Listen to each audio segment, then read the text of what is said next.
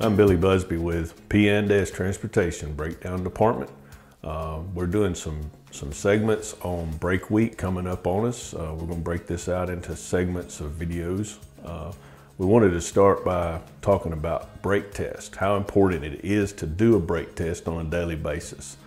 We'd want to chock the wheels on the truck first, start the engine, build the air pressure to the full capacity of the tanks, shut the engine down, then turn the ignition switch back to the on position.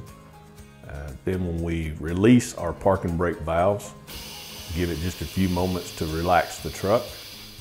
And then you want to start with a firm press of the service pedal and keep that pedal down, and you want to observe your gauges and look for no more than a 4 PSI drop in a time span of 1 minute. Once there's no leak detected, if there is a leak detected, you need to contact the maintenance department immediately.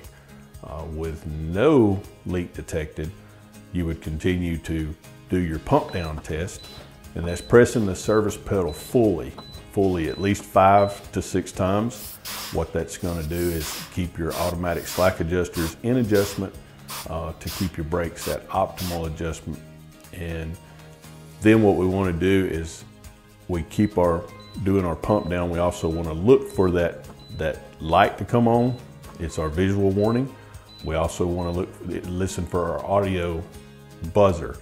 Keep continuing to pump down, and then we're looking for the valves to pop out when the spring brakes release, and that should occur somewhere around 40 PSI. Once the brake valves have popped out completely, the brake test is now complete, and the truck's satisfied, you're satisfied that it did pass the brake test. If it fails for any reason at all, you should contact first your driver manager and also contact maintenance department so we can get you some help to rectify the issue that caused the performance of the test to go wrong.